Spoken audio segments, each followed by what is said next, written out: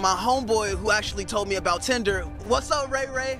He told me to get this like Pokemon's app right here, so I went and got it, and they got these cool little characters like dinosaurs and ducks and shit, you know. Then this guy shows up and he starts calling the Pokemon by the wrong names. I don't know, just on purpose to patronize me, making fun of me. I don't know what his deal was.